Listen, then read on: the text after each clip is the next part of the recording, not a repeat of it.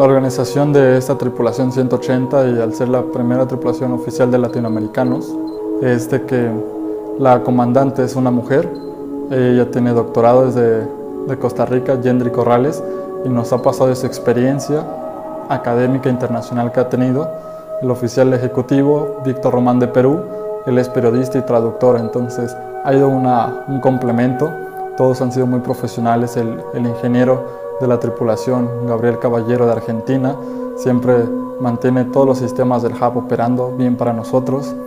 El oficial de salud, Leonardo, él se encarga de cocinarnos todos los días, raciona nuestras porciones y está haciendo también una investigación respecto a eso.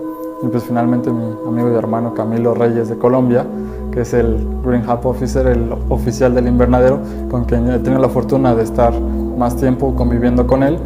Pues ha sido magnífica esta experiencia y poderla compartir ha sido impresionante.